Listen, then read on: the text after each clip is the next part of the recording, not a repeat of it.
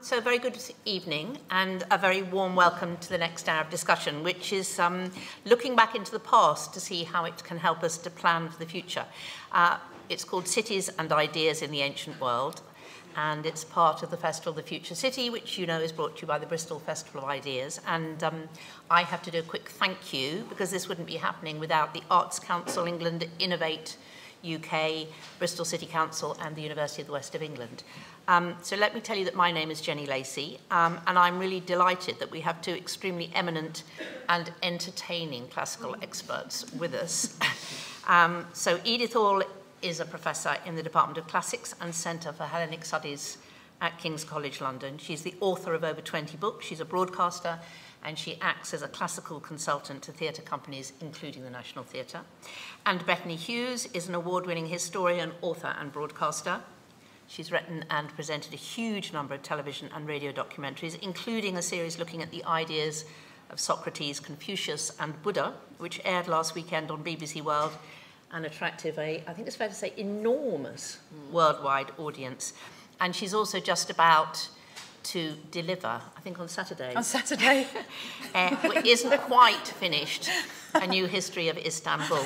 I've got 10 chapters to write before so quite finished is an interesting use of the term. So what we're going to promise you is a free-ranging and extremely interesting session about all kinds of things, and we're not kind of being terribly specific, so it'll be ideas and cities and all sorts of things.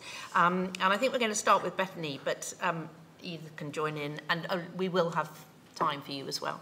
So let's start with where shall we begin? What do we call the first city? How did cities begin?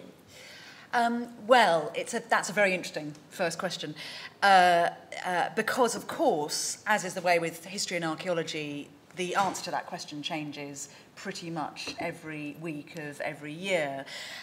We did think, up until about 10 years ago, the kind of orthodox response to that would be to say there's a beautiful settlement in the kind of central southeastern bit of Turkey called Çatalhöyük, which dates back to about 7,000, 8,000 BC, and this is the first city as we know it, in that it's the first complicated, organised town, and it is an amazing place, and if you can go there, I would absolutely recommend it, because you just get this sense of people. A lot of the houses are built underground, the burial practices are really interesting, the way society is organised is very interesting there. So that's if we'd been sitting here 15 years ago, that's what I would have said.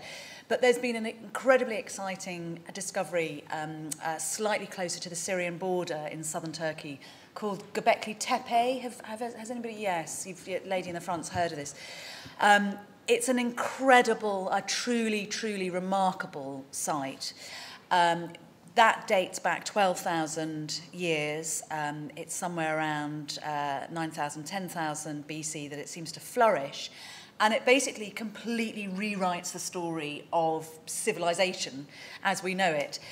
In that up until now, what we've always said is, okay, so people settle down, agriculture develops. When they settle down, they start to develop ways of negotiating living with one another, in particular religion. So if you're suddenly living together in a group day in, day out, you've got to work out a way that you establish your moral code and that you find a kind of spiritual consensus within that group. But Göbekli Tepe turns that on its head, because Göbekli Tepe is just one enormous temple. And so it's the oldest religious building that's been discovered so far.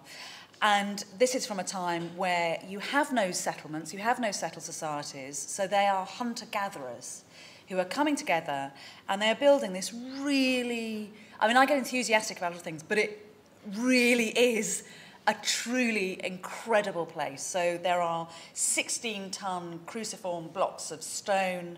There are carvings that if I were to show you them blind and say, where did these come from? You would probably say, oh, aren't those gargoyles from a sort of 12th, 13th century European monastery? Incredibly beautifully done stone carvings. Very interesting things like a kind of lion entrance gateway, and onto the stone in the middle of the gateway, an image of a woman has been scratched. And this woman's naked and she's sort of squatting, and basically everything that can be going on round a lady's front bottom is going on. So she looks like she's having sex and having her period and giving birth all at the same time. So it's sort of all happening there. It's very interesting that there's this image of this woman in the middle. So what Göbekli Tepe tells us is that people don't develop religion once they're living together in cities to try to work out a way to live together. They come together specifically to have some kind of religious experience, and then once they do that in this festive, collective way, at that point it then seems to be that they sort of think, oh, well, maybe we should do this more than once every 3 years, or however often it was that they came together.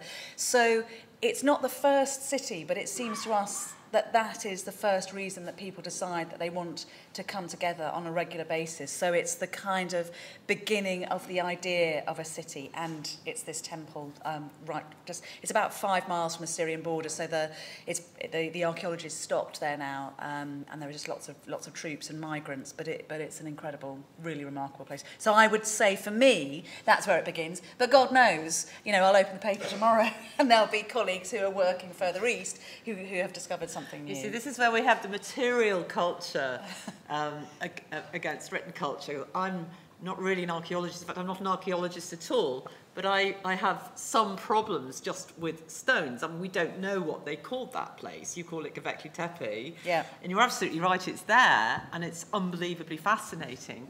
But for me, cities start when I can actually hear the words of ancient cultures. I'm like a really boring, nerdy kind of classicist who likes to read ancient languages, and I like to read words and talk to people from antiquity. So here we get, actually, it's the 3rd millennium BC, and the actual tablets for the Epic of Gilgamesh that, yet again, are dug up in what's now Turkey, and then Mesopotamian epic. But when Gilgamesh describes, and in fact commands, the foundation of Uruk, which is the great city that he once built in the Mesopotamian plain. This is a text. We can read this text.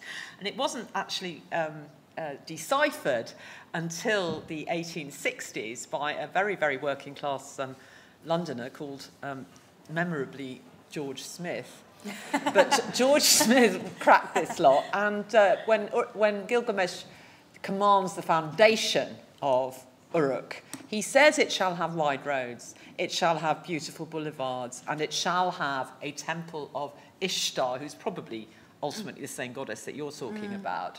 But we've actually got a description of what a beautiful utopian place where everybody would want to go and share civic life would look like from the 3rd century BC. So, the 3rd millennium BC. So that's kind of when I start to relate to these things. I find it very difficult dealing with architectural and archaeological remains without the words. Yes.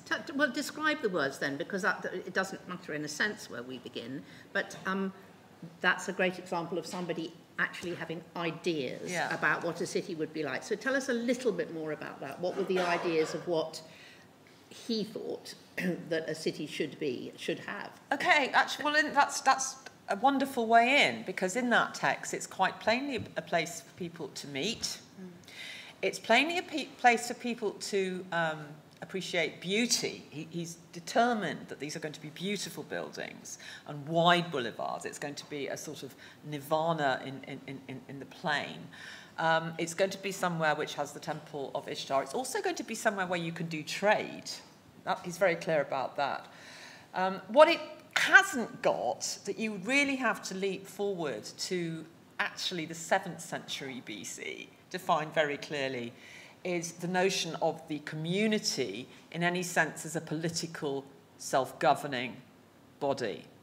And ancient history, city talk, right, if you're an academic, always revolves around that. Are you talking a physical place, some kind of fenced in or topographical place, some sort of top of a hill, some sort of citadel, or are you talking about a political contract, a civic arrangement between people that makes you citizens, right? The word city, citizens. Is it a sociological category, bunch of citizens? You'd still all be the people of Bristol, if your buildings were burst to smithereens, we're seeing some of that in France at the moment, of a sense of what makes you a citizen, regardless of what they do to your material environment. And I don't find that in the Mesopotamian texts, or indeed the Egyptian texts of not long after, where they talk about the city. You don't get that sense of it's a political group that actually can be disembodied. And that's so interesting, because you're right, you don't. What you do get is a desire for togetherness. So in those Babylonian, exactly what you're saying, that the Babylonian cuneiform, there's a kind of one of the oldest examples of that we have, which is, of course, in the British Museum. Where else would it be? And it's a lovely, tiny little thing, tiny little clay tablet, and on it is written what people very much, when they met in a room like this, men and women, when they met together to prove that they stood on common ground and they wanted to look together to a better future. It was a kind of aphorism, and I've just written it in the guest book for this festival. They used to say, "Ana shulmi u balatu," to one another, and that means, are there any Babylonian cuneiform experts in the room? You can tell you, it's lots. Do you put your hand up? Are you joking? No, I think she's wiping her nose. So saying she had a hanky. But what it means is actually, if you sort of deconstruct it, you can work out it means to peace and to life. And shulmi is the peace bit, which then becomes shalom, salam. You know, that's passed down. Anna is the life bit, which is like anus, year. It was a year was a life cycle. So kind of incredible to me that even though, as you said, they didn't have a political structure in that way where people actually could describe how they lived their lives. I mean, we think, people still protested. We still hear about them kind of challenging the king and lawyers and high priests about things, but they didn't have that kind of consensus. But this is what they want to do. And isn't that amazing? That 5,000 years ago, to peace and to life is what people say when they meet one another, and how deeply paradoxical that it comes from that place, from Mesopotamia. It's the safety, isn't it? It's a sense of the safety in the city, and many of the words, I've been looking at the different roots for words to do with cities in Indo-European and other languages. We have various different ones we use, like urban as well as civic or city. We have town, we have borough, we have all these different words, and there's basically three types of concept underlying the words, whether it's in the really ancient Mesopotamian languages, ancient Semitic languages, or in Indo-European, including sort of English and Dutch and German and French and so on. So you've got one idea, which is actually the stronghold. It is a defensible space, and that is very, very powerful. The idea of the fence is actually in the Greek word polis, which we get political from, which is the word for a city-state. It's not just actually the little bit of built-up city, but it's the entire region. So it wouldn't just be Bristol, it would be Avon, okay? It's this sort of defensible space, and that's very, very to the fore in many, many languages.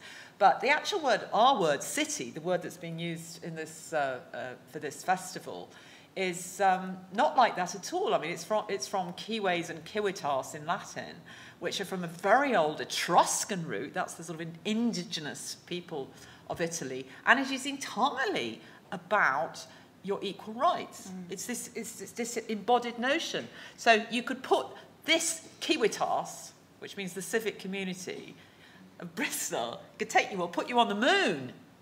You would still be the city, right, of Bristol. You would be Bristol City wherever you were put.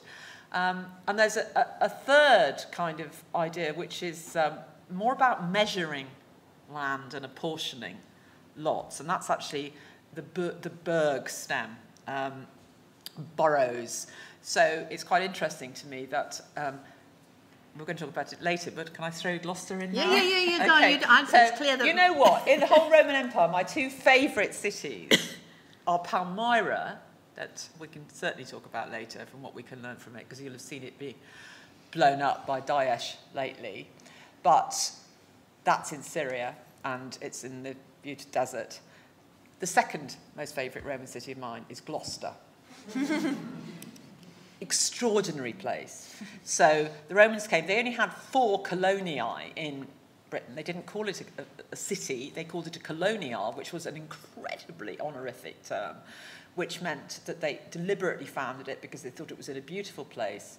And all the people they settled there were the pensioners, which means from 45 years old, of the 20th Legion. And it was founded, Gloucester, on the River Glarm, which was also called, it's Sabrina the Severn.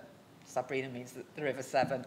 And it was exquisitely beautiful. You can still see the grid pattern that they founded it with when you go to Gloucester, you know, the High Cross, East Cross, the East Gate, all that stuff, very much a grid.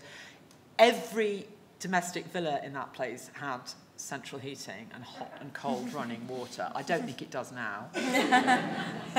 Internal toilet, mosaic floors, you name it, theatre.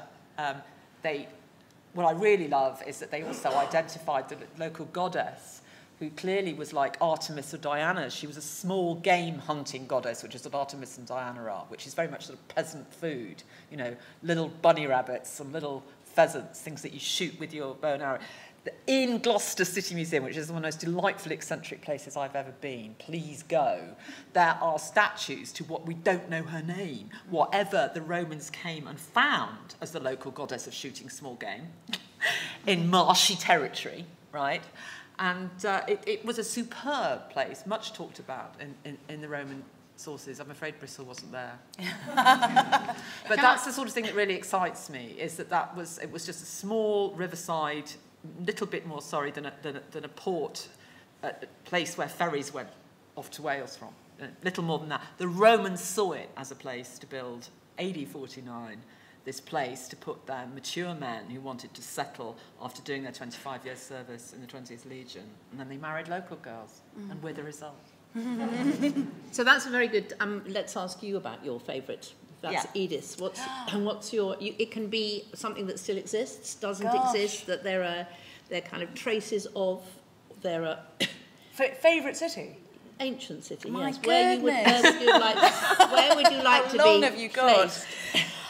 Well, I mean, for different reasons, obviously. So I'll do three ones very, very, very quickly. So this isn't a city, it's a town, but it's as close as a city that you could get in 1600 BC, is the little town settlement of Akrotiri on Thera, the islands of Santorini, which, as I'm sure you will know, Santorini is one big volcano, and it exploded in the biggest geophysical event in the human experience. We think around 1615 now BC is kind of where we placed it. And in that terrible destruction, it preserved what is called the Bronze Age Pompeii. It's actually miles better than Pompeii. Parche, Mary Beard, but it is an incredible city. And it just speaks to me of the sheer grit and hope of what it is to be human, that you're stuck there on this little island that has very, very little water, and you have to force a civilization out of what you have. And on these walls, there are exquisite frescoes showing the life of these citizens. So we see them in boats, we see them developing the most incredible sailing technology. The women there are just splendid, so they kind of romp around in fields collecting saffron. We think that it was only women were allowed to collect saffron, and particularly young girls. And we know exactly what age they were because they all have their hair dressed or shaved in a different way. So when you were pre-pubescent, we think you had a kind of skinhead haircut, and then you had this little sort of croppy thing with a sort of snake-like bit growing out of your hair. And then when you were a mature woman, again, as you were saying, that probably means 24 or 25, you had lovely, long, luscious locks, and this is all represented on the frescoes. And when you were a mature woman, you were allowed to wear your massive boobs out of your dress. So they had these dresses cut away to the waist, and these kind of fantastic tits, excuse me, kind of on display. And it is the most incredibly heady place. But why it's exciting is that you just feel this absolute desire to try to understand those amazing people that you see on the frescoes. And then they tell us a bit about themselves because they were so practical, because they did anti-earthquake engineering that hasn't been bettered yet in Japan in the way that they built their homes. Again, they had running water. They were very kind of Norman Foster. It was all about light. So they had these great big huge windows. So I think and the fact that they all died the most terrible death one night in 1615 BC makes me care for them deeply. there was an earthquake before the actual eruption, and so people had time to get ready, and so a lot of the possessions have been taken away, and of those that are left, it's just unbelievably touching. So there's a pot, and it's the same as all the other pots that you find from the period, and yet for some reason it was obviously special to this particular householder, so he or she has wrapped it up terribly, terribly carefully and put it like the sort of equivalent of putting it behind a table at the back in a corner of a room, and because of that it has survived. And again, like with Pompeii, we don't have obviously any of the organic material, but we have the gaps left in the pumice and lava, and they had these sort of Louis XIV little stools and tables that they use. So I think that's just for its mystery and for what it says about the human spirit. That I probably, and it's not quite a city, but that's probably my favourite place. If you said where I'd like to go back to, I would like to go back to Sparta for a day, just to see if the women were as feisty as the Athenian sources tell us they were. The Athenians, the Spartans didn't really write their own history, but the Athenians were very keen to tell us that, they were critical, of course. Aristotle says it was a gynocratia, a state run by women, and that the girls there exercised naked and met.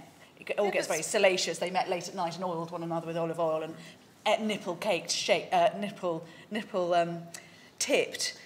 Sparta cakes. is really interesting because all the other ancient Greeks said it's not a city, yes, because it doesn't have walls. That's right. So the Spartans live in this incredible plain under the Taygetus Mountains, and they are so absolutely clear that they're as good at fighting as Gerard Butler, that they are just the best hoplite phalanx in the world, and they don't have even to have defensive walls. No. And they're the ones we've only got two real poetic voices from Sparta, but one is actually called Tertius, and he wrote the marching songs that actually Gerard Butler and the rest of the 300 would have sung as they marched along, and it was to a particular meter called the elegiac. Do you want to sing it? Yeah, okay. Da-da-dee-da-da-dee-da-da-dee-da-da-dee-da-da. Da-da-dee-da-da-dee, da-da-dee-da-da-dee-da. Drum. Yeah. So there's this missing, limping second line, which is where the phalanx gets into order. But one of their most important elegies that we know they sang, like American Marines, was actually a city is not a walls, but it's men, and only men can defend it. Right? Yeah. And that's exactly what they thought, and they were deeply proud of not having to have walls. And in fact, their architecture was pretty miserable. It was. I mean, they had this one big Apollo thing, and they had a nice temple for Helen, which Bettany could tell you all about, and for Artemis, but basically it was really unimpressive. And Thucydides, the Greek historian, who writes about what Pericles did for Athens, which is construct that extraordinary set of temples encrusting the top of the Acropolis, which you see on every news show about the Greek economy, you see on every Victorian bank, that you go to. You've got a mini Parthenon. That image of what is a city centre, because it's certainly not a city in terms of where people lived. Ordinary Athenians lived out in their peasant small holdings all around the county, city-state of Attica, as they always had. But this marble-encrusted rock in the middle. And Thucydides says that, people will not realise how great Sparta was, because it was such a great power. It defeated Athens, completely humiliated it in 404 BC in the Peloponnesian War. But there's nothing to see. Now, that leads us into actually one of the, I think we should throw this in if we're going to talk about ancient cities, because there's a very big historical, analytical view that's really got its basis in partly Thucydides and Aristotle, but then interpreted by Karl Marx, that you can't have a city without a surplus. And this is extremely important in terms of cities that have died out and disappeared, and dark ages, including Santorini, Thera, and many, many other places where we know there was a great Bronze Age culture, Knossos, Argos, Thebes, but then things fell apart for several hundred years. And the only sort of plausible argument for that, we can talk about religion or cultural change, I don't think there was that much, but is that once you lose your surplus, you may go and live in ruins, but you do not have money to make your city beautiful. right? You simply don't have the money for that anymore. And we've all watched post-apocalyptic movies about what would happen to London. It's on Doctor Who the whole time, or Los Angeles, post-apocalypse. We would all go back to the land to grow our potatoes and onions. We'd have no electricity. Some sort of basic barter would start up again. Cities are a luxury that only a surplus over subsistence economy can actually afford. And I would hold, I believe Karl Marx was completely right about that. And whenever you see a city that is decomposing and crumbling, there are some, for example, in Cuba, it's because they haven't simply got that money. And Pericles, who dreamed up the Acropolis and then had these fabulous architects and artists like Phidias and Actinus to come in and do it, had got, because of the Athenian Empire, his hands on a gold mine. And he decided to spend it making that Acropolis beautiful. He decided he wanted to be remembered for all time as the man who dreamed up that city. And I think that's terribly interesting. We should be very, very grateful to people in the past who've actually used their surpluses to do that. In Bristol, of course, an awful lot of it was based on slavery, the beautiful buildings. But that doesn't mean we can't enjoy, if you like, just because it was bad money doesn't mean we can't enjoy the fact that people decided to make a beautiful environment for all of us from that.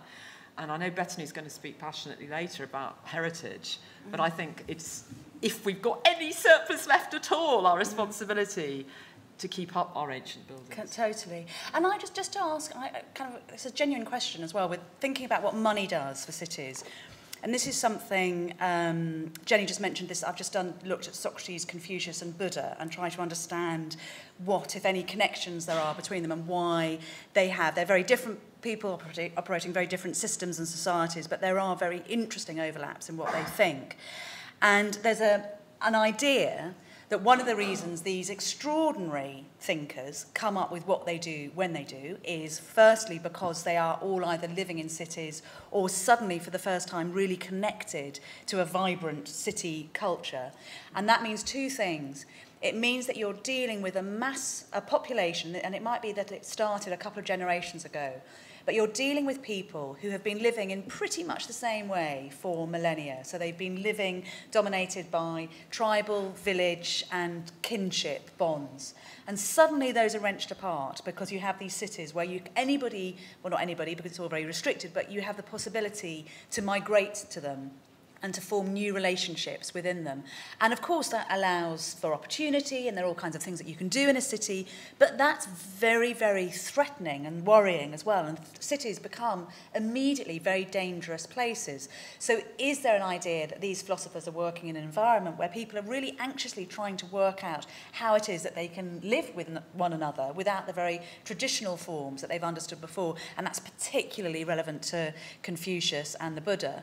And also, in those cities, exactly as Edith says, you've suddenly got people physically with change in their pockets.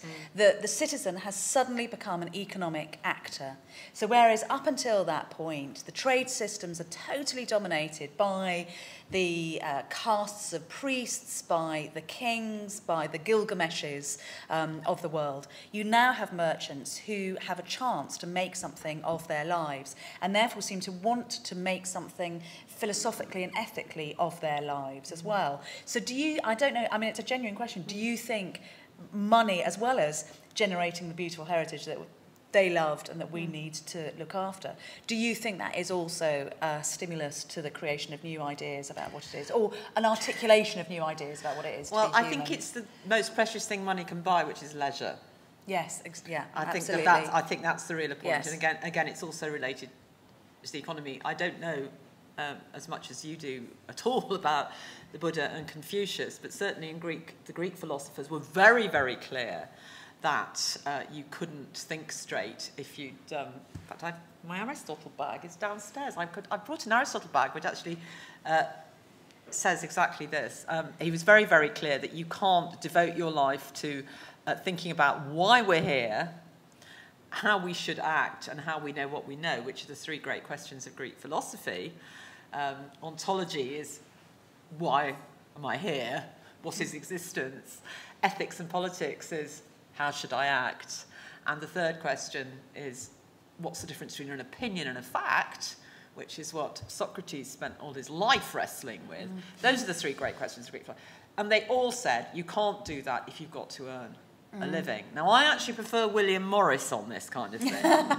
I'm a great William Morris girl, that if we all in our commune did 4 hours physical labour and work and chopped our potatoes and everything and shared it, and then after our 4-hour days got our leisure to think, that's what I personally think. They didn't divide it like that in antiquity. Almost all ancient cultures had 9 people working all day for every person who had leisure to be a philosopher king. And how did they decide?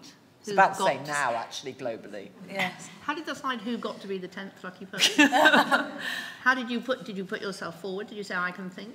Well, it depended on the city-state. If you're living in a tyranny, then it's just inherited wealth. Right? If you're living actually in Athenian democracy or Republican Rome, merit and ambition did have opportunities. Cicero's from a notable example, who got to the very, very top of society in the Roman Republic when he was actually from the plebeian class. I mean, he did do it on sheer merit, drive, and some good luck. And you could do that up to a point in classical Athens. But I would actually question whether we can really do it now in our current climate, when 7% of our children go to private school. But if you look in Parliament or whatever, the proportion of private school people is not exactly 7%, is it? So I would question our right to judge the ancients on inherited privilege.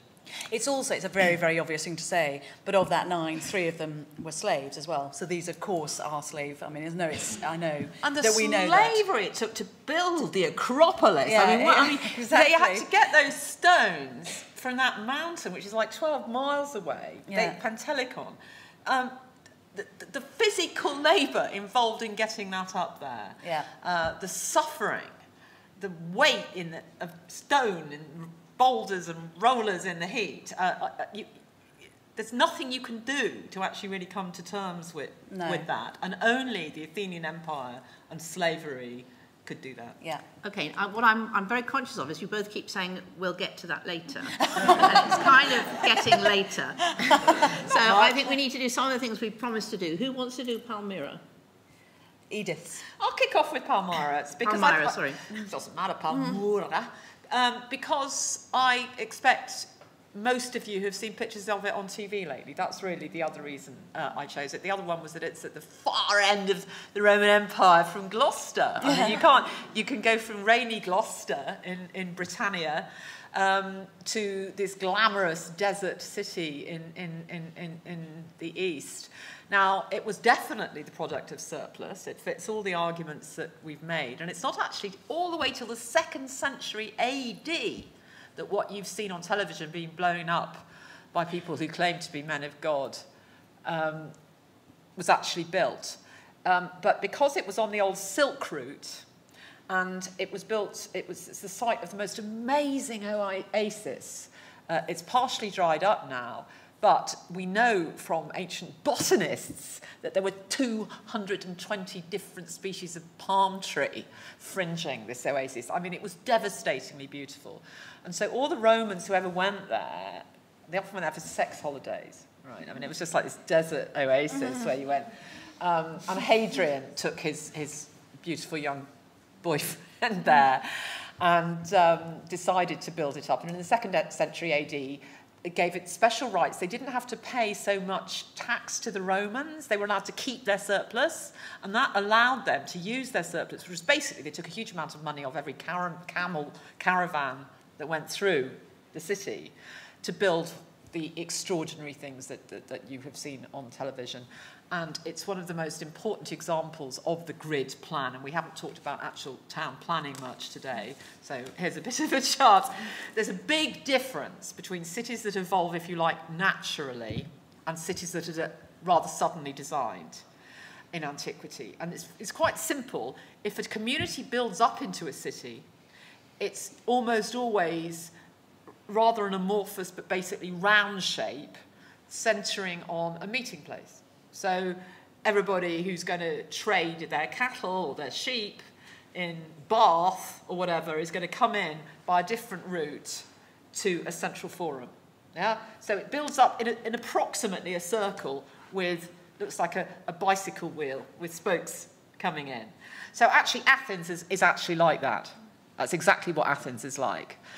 If you decide, like Alexander the Great in 331 BC, having had a dream in which Homer appeared to you and said, found Alexandria here, then you don't do that. You think, what's a really beautiful, sensible use of land? I know, it's a chessboard, it's a grid plan. And yes, we'll probably have walls around the edge, and yes, we'll probably have a forum in the centre, but we're going to have straight lines, which is the standard pattern of the designed founded city. And it's an incredibly important difference between them. And the classic Roman imperial city is the chessboard, including Palmyra.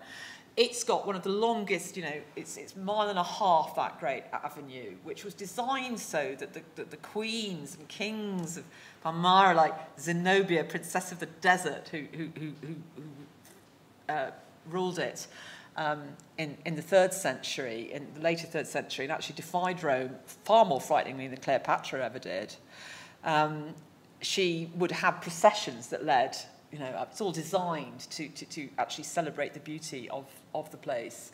And the streets are all marble so they can be washed. It's all about washing and keeping clean. Because if you listen to Juvenal on Rome, it's just sheer putrefaction of the city, the ancient city, and the potties and everything. If you've got marble and drainage, then it's much, much easier to have a civic system that keeps it clean. What's very interesting to me, though, just to follow on to the grid pattern, is that when after the Industrial Revolution and the absolutely terrible things that had happened in the big cities in Britain, like Birmingham, Manchester and London and Glasgow, in terms of illness and mass wild building and uncontrolled civic development, was the whole movement in the 1890s for the garden city. And guess what they went back to? Concentric circles. That the whole idea was that actually we can inbuild far more green space and inbuild far more friendly space where people naturally come in and out from their suburbs, that the grid isn't actually terribly constructive in terms of community building. And I think that's still a question that haunts us.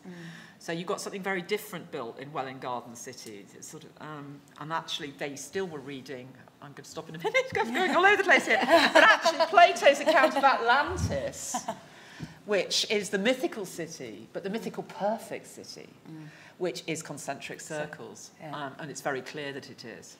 And lemon trees as well. Yeah. Every good city has to have a lemon tree, and that's what's in Plato's Atlantis. So I've just ticked off 4 of your boxes. Exactly. And That's I was thinking, I can see the time. So I was going to do. I see. We Cities and Ideas is our title. So I thought perhaps we could. I was just going to move on to indeed. Hop over to ideas.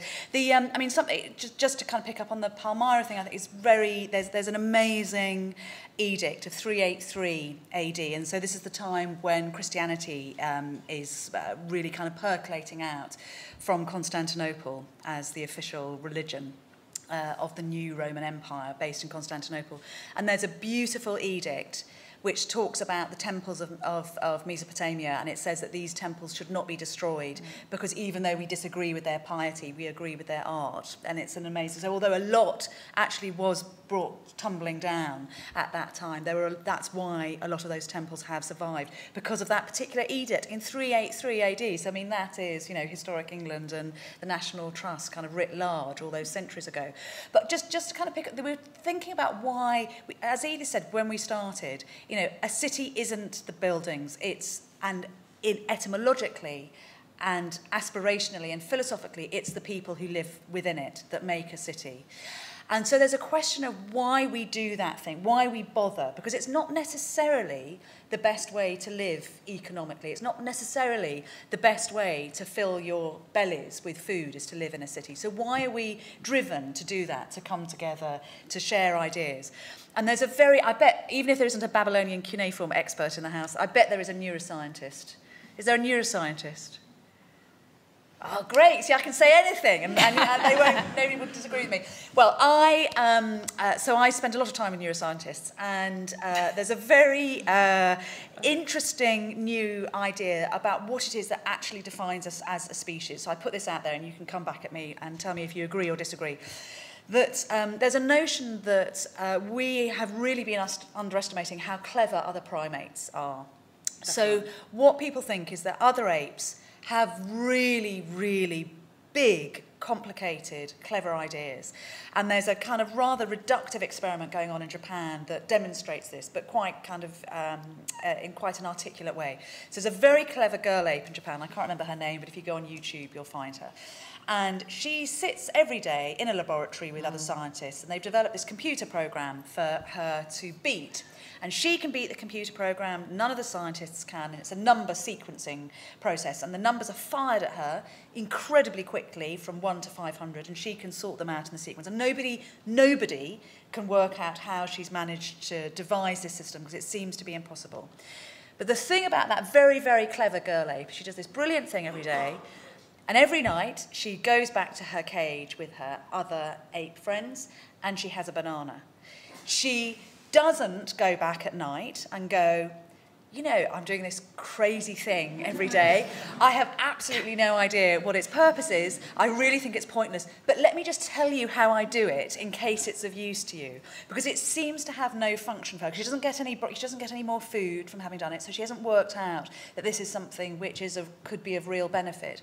And what people think now is that we evolved 400,000 years ago, and it's a language thing, and we genetically evolve specifically so that we can articulate and communicate abstract ideas for which we don't understand the consequences. So we can articulate ideas and share ideas even though we've got no idea where those are going to take us.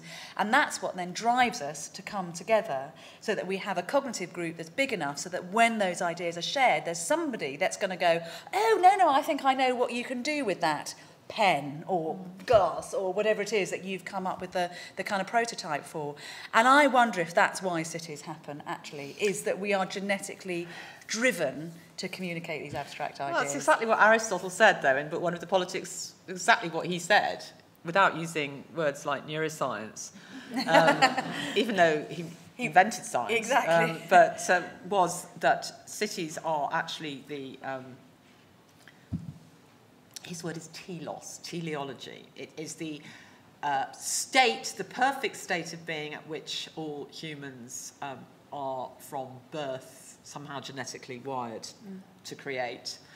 And that's because, he said, it's all through koinonia, partnerships, so that human beings form partnerships all the time. They collaborate with other people.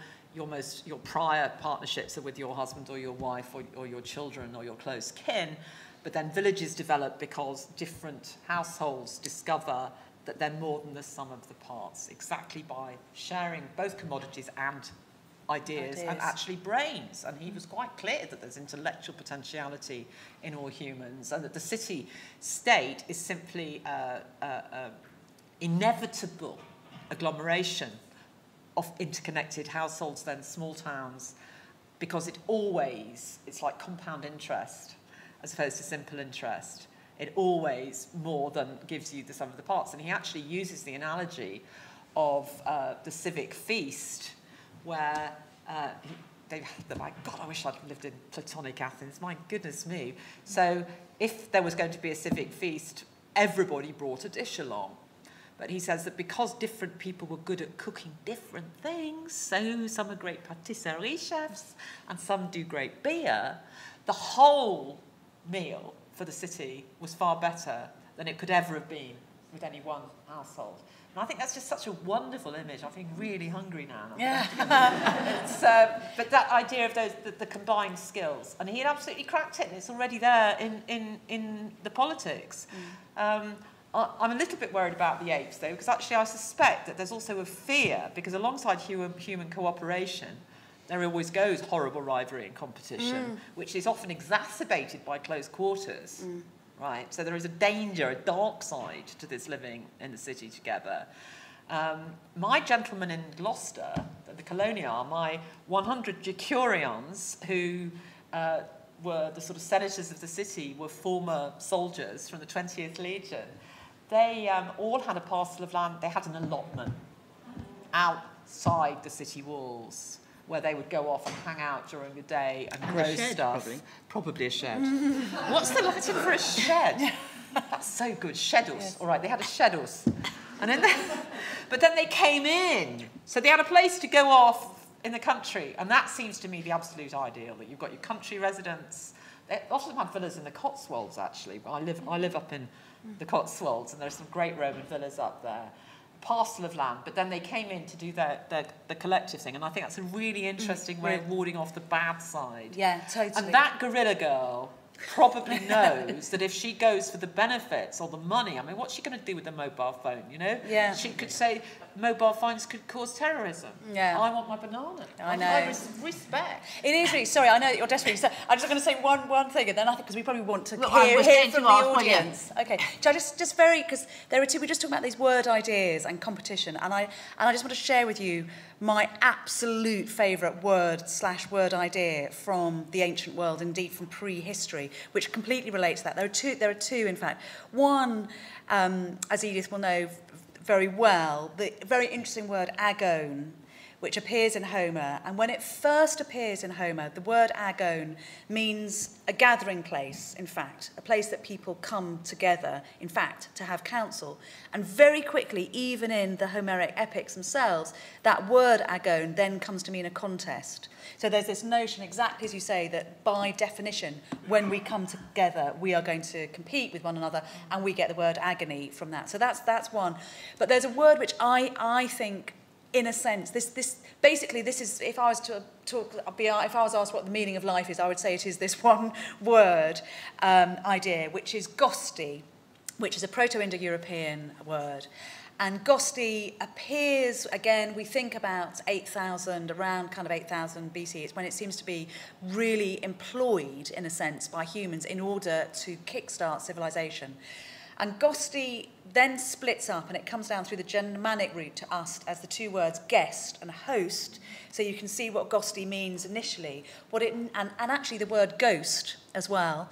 And the notion of gosti works like this, that for those people who are living in Central Asia, on the steppes of Siberia, southern Siberia, if they saw a little shape of men on the horizon, rather than automatically assuming that those were rival tribes coming to raid them, rather than automatically assuming that they were malign and they were a danger, if you employ gosti, this guest-host friendship relationship idea, you take the risk that it might be worthwhile letting those men across your threshold. And so you welcome them in, because it could be that they're bringing new goods, new ideas, physically new blood, something to come into the gene pool. It could be that, in fact, they're going to come and rape your women and burn you down and steal your livestock. But you take an assumption that it's going to be better to let them in. And this then comes down into Greek as xenia, this incredible idea, which is also this complicated guest-host friendship notion, which really kind of operates in the Eastern Mediterranean world. And I just think gosti is therefore the most beautiful word idea, that in order to survive as a species, we have to take the risk of allowing the new, the strange, the unfamiliar physically across our threshold. And it seems to me that actually, again, kind of philosophically, that's a very important thing that we should always all remember to do. So remember that when you talk about a ghost. So the idea as well with a ghost is that it's a visitor that might be welcome or it might not be welcome.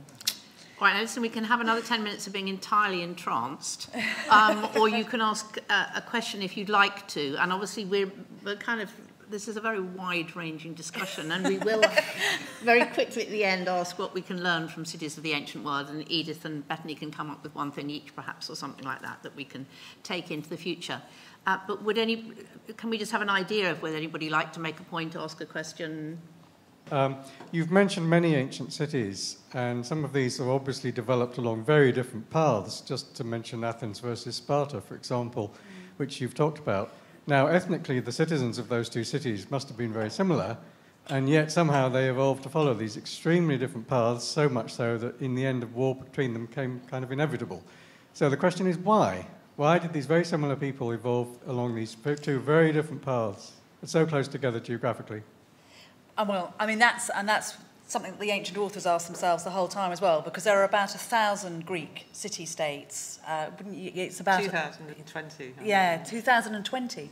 Well, there we are. More than 1,000, and they have an absolute identity, an absolute sense of themselves. They share a language, as you say.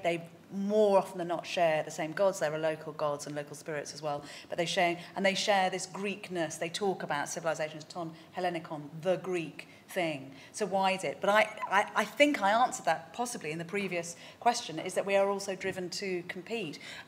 Edith and I have done a great riff on this, looking at Bronze Age civilizations and societies. You have this incredible thing with Bronze Age citadels, city-states, where they reach an extraordinary level of perfection, the exquisite jewellery that they produce, the artworks, probably the ideas. We haven't got those ideas written down.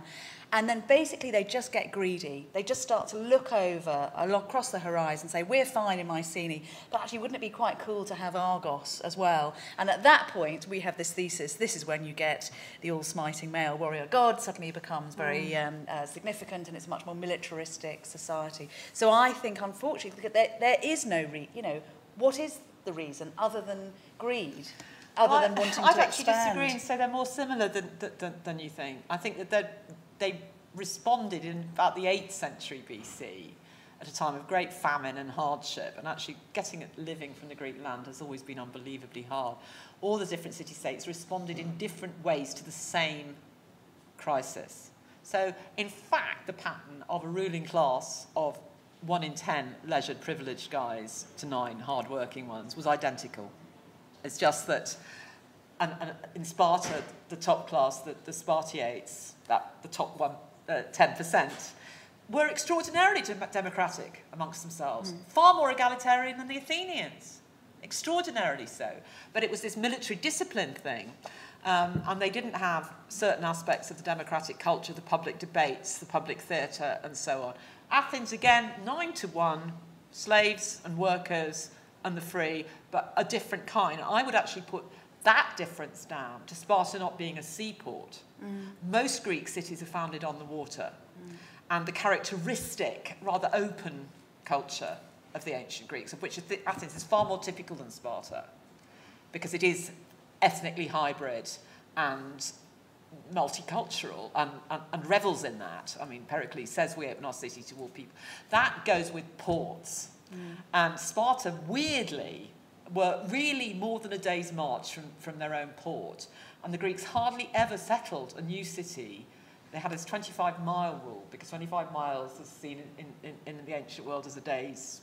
They didn't like it. They didn't often settle that far. So I think the Spartans are the weird ones, but actually, the social structure they came up with, I'm sorry, if you're going to look at it in purely sociological terms about power and privilege and freedom in proportion to labour, was pretty much the same. We're becoming more aware of the threat posed by major geological and meteorological events. The ancients experienced lots of these, and they left us with a great many tales. You've mentioned Thera. If there's one thing that we can learn from the ancients about how cities might deal with natural hazards, what do you think that would be? Goodness. Well, I mean, apart from the fundamental thing that they tried to mitigate against that, they built specifically for the geoseismic events that they knew that they were surrounded by, and every single aspect of that bit of town planning, it relates to trying to stop the houses falling down when you have the earthquake. So that is something that we can definitely learn, rather than having this ridiculous idea that none of us are ever going to die and that accidents and natural disasters are never going to happen. We should presume, and again, this is because the ancients were more fearful and they understood that these were punishments from the gods, so they had to listen to the gods. We should presume that these things are going to happen and think ahead. And I think that ties back to my clever ape girl. We should just use our imaginations to imagine the worst so that we build for it and mitigate against it. And it drives me absolutely mad that there's this short-termism in the way that we plan our cities and live in them. Would you say that the Epic of Gilgamesh enshrines the view that the city and civility are essentially opposed to nature? No. And how far were the identities of the Greek cities formed on an oppositional basis? I don't think they did it consciously. I think their historians developed that. I think we've inherited from people like Thucydides and Herodotus, who are the ones who described these great cities to us, and Polybius and Plutarch later, all of them. They loved oppositional thinking. In ancient Greek, you've got this little grammar thing going on, which means you don't have to say on the one hand and on the other hand every time. You just go men, that. So you say Athens, multicultural men, Sparta, xenophobic, that, right? And you just structure the whole language like that. They thought in polarities. So I think once they'd actually got their cities, absolutely they started saying, we are the taciturn ones of few words but great deeds. They are the loquacious ones.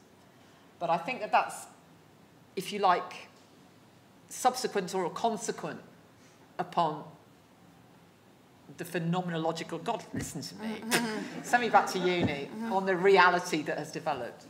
And just actually, we're talking about archaeology, to add a bit of archaeology into that there's, we now realise there was a lot more travel, a lot more consistent travel from all the time, from all levels of society, and we just don't have that in the record because you're too busy travelling to actually kind of leave a diary, and Thucydides isn't going to write about a little family travelling in between where it's Stagira and down to Athens. But we know, and it's very useful genetically, we can tell that people are moving around a lot more, which means there's a lot more involvement with one another's cities, for instance. And that's where the hearth comes in, because people look, they have this great goddesses of the hearth. The hearth is a crucial symbol.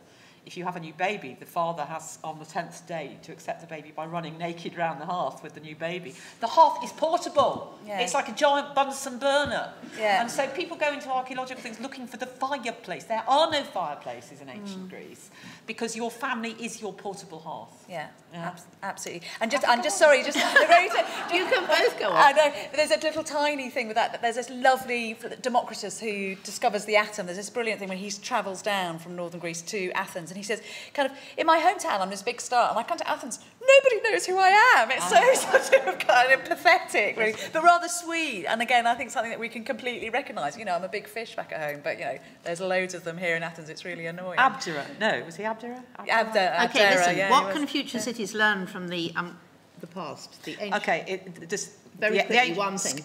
The skill of utopian thinking. Yeah. It's not the city itself, but we all need to carry on, like Plato in the Republic, planning what we think is a good place. We've lost the art of thinking positively about what we could do together. Yeah, and I think it's utopian thinking. There's a reason that we talk about cities as dream places. They are places that are both dreams and that we dream about and within which we can have dreams. And I think that is the point of living in a city, is actually all the beautiful architecture, the nice food is an add-on. It is there so that we can find the very best kind of society that we can be by sharing ideas within that central space in the agora. Amazing. Thank you very much indeed. Shall we clap? But just...